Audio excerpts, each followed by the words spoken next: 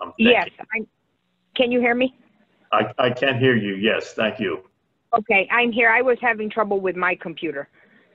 Okay, So, well, we got you, and We're it all looks having like trouble with computers today, apparently.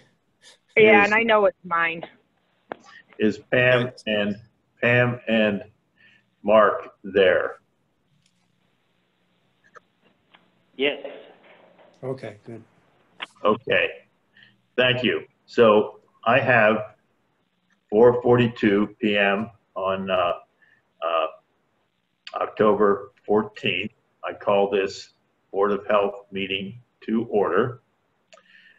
Thank you all for coming in, and I will start by reading the waiver, suggested statement, and this meeting is being recorded. I see that it is, and I know that Jack also records, and so I will note that too. Is anyone else recording this meeting?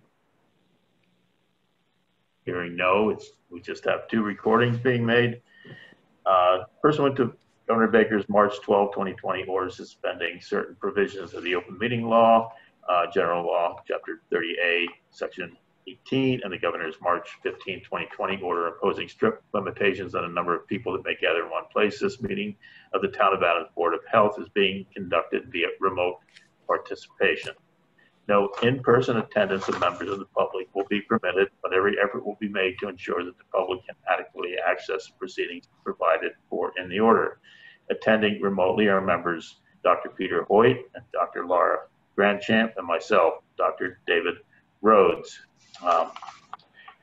Attending from Town Hall, I believe, are Administrative Assistant Pam Jerry and Mark Blaisdell, Code Enforcement Officer. We have posted today's agenda, which included the call-in information for today's meeting. Despite our best efforts, if we are not able to provide for real-time access for the public to participate in today's meeting, a recording of this meeting will be made available. As we are participating remotely, please note that all votes taken during the meeting will be by roll call. I will state the member's name and ask for their vote. And I believe that is it on that. So the first order of business is minutes, and there was some confusion about whether the August 19th minutes were approved by us. I do not remember it, and I have 2 changes to them. Pete, Laura, thoughts?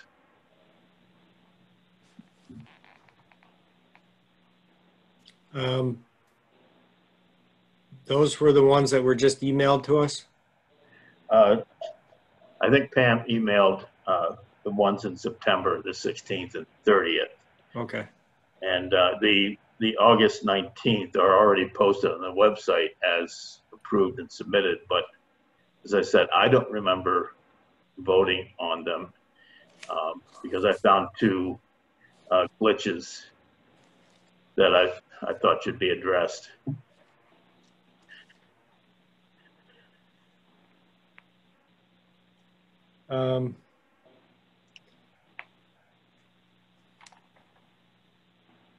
Yeah, I'm thinking that the ones that were just sent to us were August 19th. I resent August 19th. I sent the draft that Pam sent to us, I believe, Okay. September 29th, which is probably why we didn't get to it. Okay. Yeah, so I agree. I don't think that we voted on those. Okay, it's a good. Then have either of you reviewed the ones from August 19? Yes. Comments? Yeah, I did.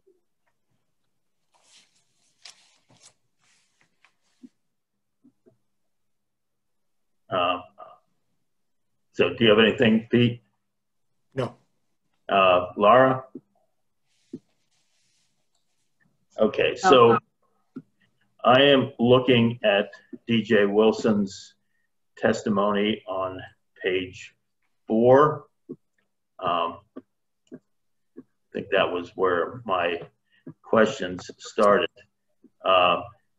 next to the last sentence is very confusing. He told them that they would like to see a limited number of locations be allowed to sell tobacco within the existing tobacco retailers. He stated that this will benefit sales of tobacco to underage buyers, which kind of sounds very confusing to me. I would like to have that amended to read. DJ noted that capping limits the number of retailers within a community with the goal of reducing access of tobacco products to underage individuals. Current vendors would not be affected with two positive results. One, current vendors would not face additional competition, and two, the threat of losing one's license would strongly encourage compliance. Does that ring a bell with either of you?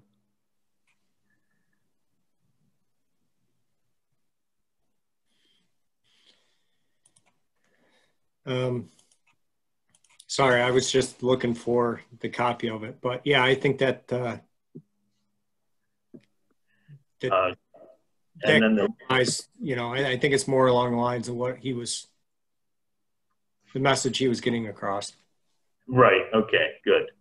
And I'd be happy to send this language to Pam after the meeting. The second here is the last statement from Rick Blanchard, which it says, he stated that the tobacco ban would only benefit growth in the sales of tobacco, which I think was actually smushing together a couple of sentences that he said.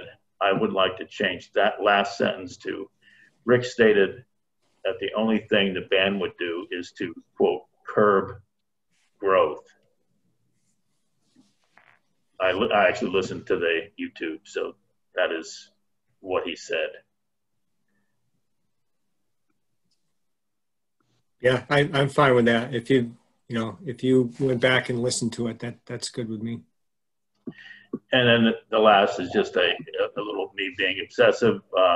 The last page is blank, and so the carriage return should be deleted or whatever. So there's not a blank page at the end. I hate to have blank pages at the end.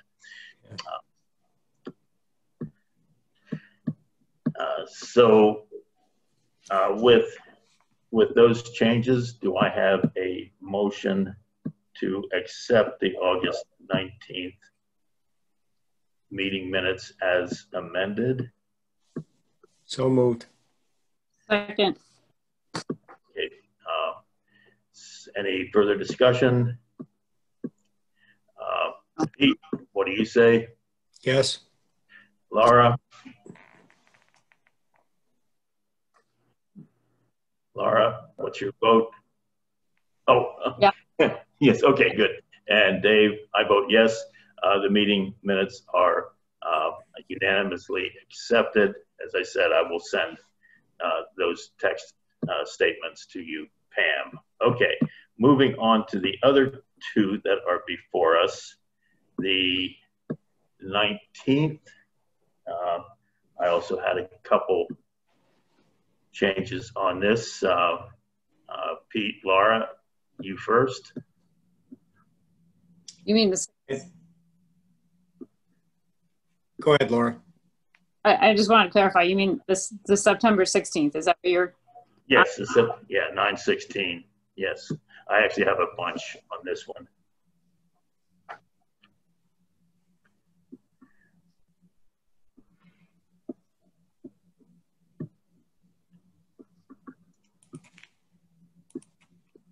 And well, then let me go on here. So I'm looking at page 2 under administrative issues.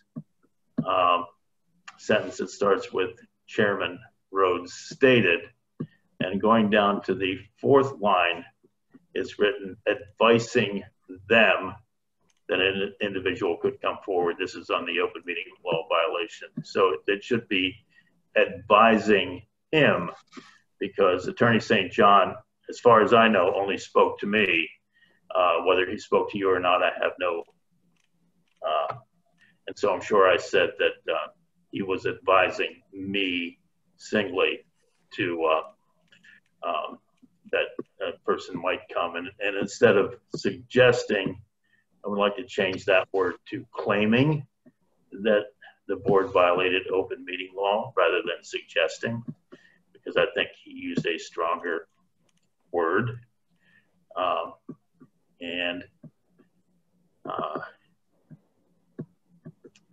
And then the next sentence, Attorney St. John directed the board to repeat. Again, the communication I had was with him. So as I was explaining the background here, I would like to change that to had requested that Chairman Rhodes repeat the public hearing at this evening's meeting. That's specifically what he requested via email to me. And then on the word speculation, the minutes only say that I couldn't make a decision based on speculation. I actually said a little bit more than that, and the possibility that one person might come forward to challenge the validity of the 8/19 meeting under open meeting law. You know, with obviously the emphasis on possibility, because it was not a reality. Going down to the 2 paragraphs below, what Laura said, the word should be enforceability, not forceability.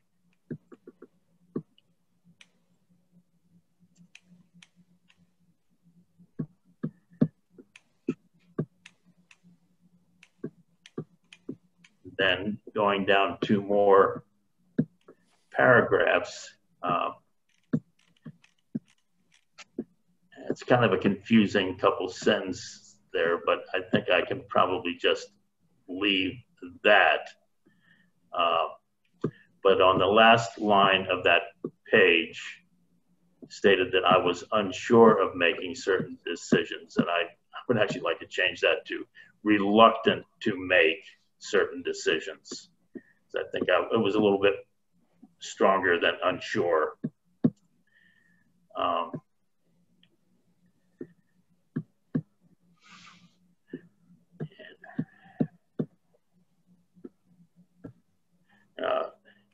The next point I have is kind of arcane, so was a discussion that Attorney St. John and I had, which he disagreed with me, and thus I disagreed with him. I will leave it just vague.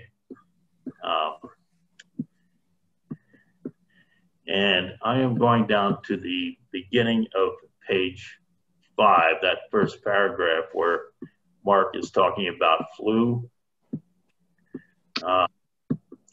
The 1, 2, I think it's the 3rd full sentence. He stated that our local pharmacy holds flu clinics in the surrounding community at this time. Maybe the words surrounding should be deleted, so it just says flu clinics in the community. Does that make sense? Because if you say surrounding community, you're thinking of Cheshire and that. So I would just delete the word surrounding. And the next is just a missing apostrophe. I'll ignore that. Any objections to those changes? Hearing none, I will ask for a motion to accept the September 16th meeting minutes as amended. So moved. Second.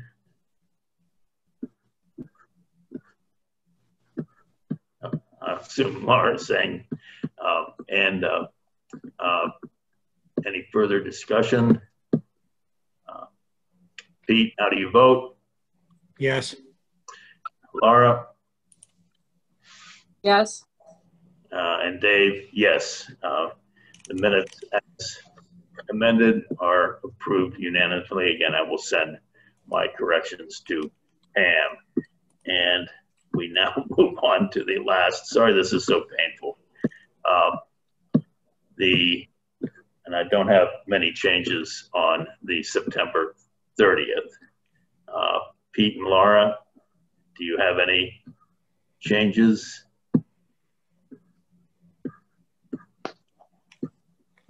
No.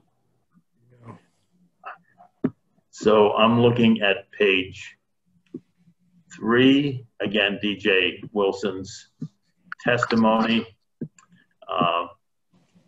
Second line, licenses than tobacco vendors.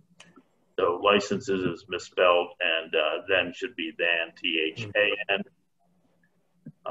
On the next, following along that sentence, he stated that many cities and towns have access to tobacco for the young. So I think what DJ was saying, that many cities and towns have much access to tobacco for the young, and capping would therefore be a slow but positive implementation for promoting good health. So again, instead of assess, towns have much access to tobacco. And then finally, when we were talking with Ms. Foster about meeting minutes, the last sentence there, Chairman Rhodes stated that he would look into the matter. And I just would like to add that Vice Chairman Hoyt reiterated his point that we are short-staffed, making it challenging to provide timely availability of the minutes. And as an aside, I welcome Pam back. Thank you for being here. So if I add that sentence, would that be okay with you guys? All right, do I have a motion to approve the minutes as amended? So moved. Second?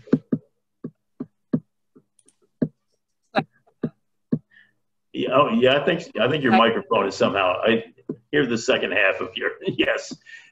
Dave also says yes. The minutes are approved as amended unanimously. And again, thank you. I just want to add thank you, Pam, for taking this up. It looks like a Herculean task, and welcome back. So the next item is public comment. Is there anyone who wishes open the floor for public comment?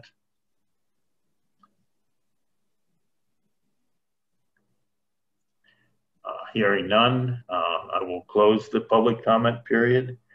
We do not have a hearing scheduled, so move on to Code Enforcement Officer's update. I see Town Administrator Green has joined us. Welcome. Thanks, everybody. So do we have so Mark, were you able to put together a report on the current status of open cases, closed cases, as you did early on in your tenure with us? No, not yet. Will you be able to have something like that at our next meeting in presumably November? We'll see how activities go. Okay, thank you. And moving on to old business. COVID update. Things, I don't like to jinx things, but they look fairly rosy here. I listened to Dan Doyle's actually very short presentation starting at 3 today. And we are actually doing, fairly well, particularly compared to the rest of the state, which is doing awful. And that, so basically, the message is don't let down your guard. We're doing well because we are taking care of ourselves. And I think that's it. Do either of you have anything to add, or Mark? No, nothing to add. Because we can talk a little bit more about this with the Halloween coming up. I think it is definitely relevant there. School reopenings. Last week, I joined a Zoom conference, health forum conference with Bart. I thus virtually met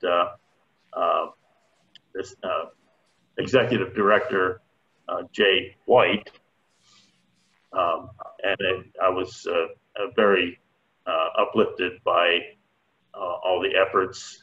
Dan Doyle also participated in that call, and it looks to me like they were taking the situation very seriously, doing everything they could to prevent the spread as they open BART. I would ask Mark, do we have any more information on the other schools in town? Beyond what was already reported? What was reported? Okay, well, Adams Cheshire Regional School District, they're going to have one. We're going to have one here in Town Hall for town employees and their families. And of course, CHP has been over at the Adams Market parking lot. Well, that's the flu. That's the flu. That's flu. I was asking about the school reopenings, students coming back to school and measures that they have instituted. You know, I haven't seen any of the school reopening plans, but you know, Mike Perot, the infectious disease specialist or whatever at Berkshire Health Systems, has reviewed BART's, and that's the only review of reopening plans that I specifically know of. Last meeting, I think you said that the plans were in flux. So I was just basically just asking, has anyone looked at the plans and reviewed them? And there has nothing new has come into this office. okay.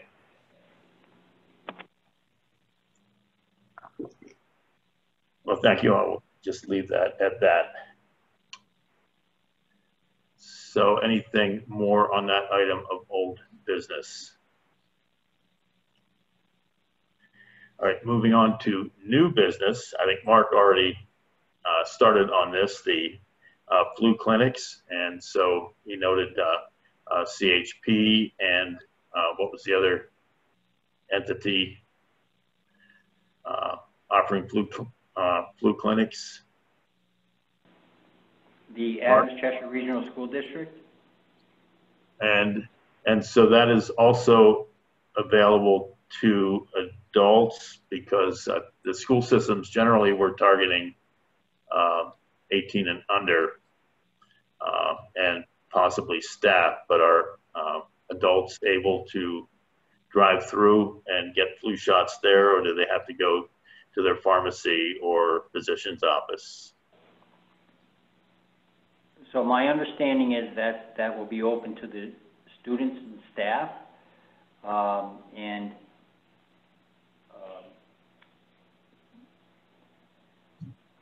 if it's going to be open to the public, then there can't be any restrictions.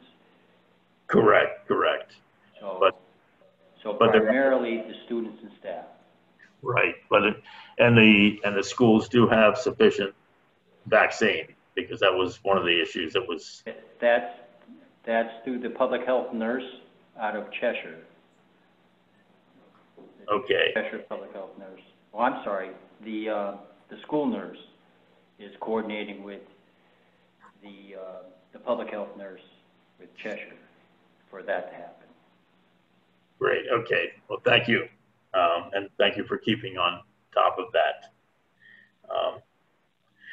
The next item of new business is the Halloween plans with Adams. And I participated in the Board of Selectmen meeting last week where Chief Bacon outlined his plans. I was thrilled to hear that very robust plans because, as you know, having kids trick or treat is a high risk behavior. And Chief Bacon has designed, with the help of, make sure I get all the players here, the fire district, and of course the police department, DPW, and the fire wardens have all collaborated in making a plan to drive around town and pass out bags of candy with the children dressing up, and so there would be town workers and so forth with gloved hands, hand out candy, wearing masks, of course, so that all the kids would be able to get their bags of candy. I said I would bring it to the Board of Health so that we could review it, have any thoughts, but basically, you know, for my money, I think it's a great plan. If we don't want kids to trick or treat, I'll mention that shortly. This is a super alternative.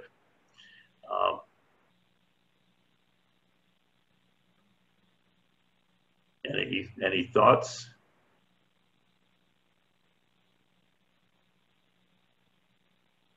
Okay. Well, hearing none, may I have a motion to commend Chief Bacon and the other members of the town in this great plan to provide Adams children with a substitute Halloween. Yeah, so I move to approve the plan outlined by Chief Bacon. Second. Any further discussion? I guess I could go a little bit further by saying that Chief Bacon wanted to make sure that all children will be taken care of. The hours are 5:30 to 7 on Halloween. They are accepting candy as long as it's factory packed, as well as accepting cash donations to buy the candy. All the candy will be prepared safely, and the town employees will be driving up and down streets several times to make sure they, with loudspeakers, to make sure everyone is captured. And so, as Chief Bacon said, keep your window cracked so you can hear us coming. So, may I take this to a vote? Pete? Yes. Laura? Yes. And Dave? Yes. Thank you, Chief Bacon. Thank you, Christine. Thank you, Jay. Thank you, Mark, who was also involved in the plan, as well as the other members who aren't here. I would just like to go on a little bit and make recommendations that basically have been floated around the county. As I said, trick-or-treating is a high-risk behavior, so there are, I think, three things I would like to say. First, I would strongly discourage large parties, particularly indoors. Secondly, I would strongly discourage trick-or-treating, house-to-house trick-or-treating, going up to someone's house or private individuals handing candy out their door. And thirdly, I would strongly discourage going to other municipalities, because these, we need to respect their different protocols for dealing with Halloween, as well as, our protocols are built to protect us, and we don't want our kids wandering out, potentially putting themselves at risk by going to other communities. I would actually like to make a little sign for that, maybe put it up on the cable news, so that, and then finally, I noticed, Jay, I noticed on the town website, there's not anything about the Halloween plan. Are you all planning to post the Halloween plan on the website? Yeah, we can certainly do that, Dr. Rhodes. I think we were just waiting to be sure that the board didn't have any other input to modify anything. Well, thank you. Thank you for that. And if you need any help, please reach out to me. I'd be, happy to help put together something that's, succinct but complete. And again, super thanks for all you're doing. Well, thank you, folks, and thanks for the input. Thanks to Mark for everything. I think it's important, just to kind of put my former health official hat on myself, is, it isn't just attempting to prohibit gatherings and to attempt to prohibit the vector of the virus transmission from trick-or-treaters, but, we're a good community. We have a good-natured community, and there's folks out there of a particular demographic and an age that are susceptible to COVID-19, and we also don't want to put them in a position where they feel compelled out of the goodness of their heart to turn on their porch light and allow folks to come to the door and to give out candy. So this gives those folks who may not have kids at home, who may be of a susceptible demographic, to know that it's okay. We understand your concerns about this virus. We've been living with it now for 6 or 7 months. We understand that, and that's why we on the town side are going to do this. It takes the burden off of people feeling they really need to put that light on and hand out that candy. We'll do it for you, and it also eliminates that possibility of door-to-door transmission. So that's generally why we're doing this, and I appreciate everyone's help and support, and Dr. Rhodes, your time last week with the selectmen reviewing it. It's been a really good team effort. And I think when we work this way here in our community, we really are able to do good. So thanks a million to everybody out there. Well, thank you too. So great. Looking forward 2 weeks from now. I have no further business other than I did float last night. We did talk at our last meeting, I believe, updating the fee schedule. And I floated actually a version of the fee schedule, which is not, it doesn't have everything on it, but it has more on than what we have on our website. And so I would basically like, particularly Mark, Pam and me, but Pete and Laura also look at the list, and we can discuss it at our next meeting, because I want to, we need to make it conform with what the actual practice is. So other than that, does anybody else have anything else to add or say? No.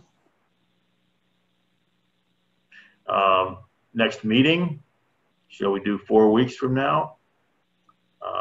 It's actually Veterans Day. Or wait until the following week?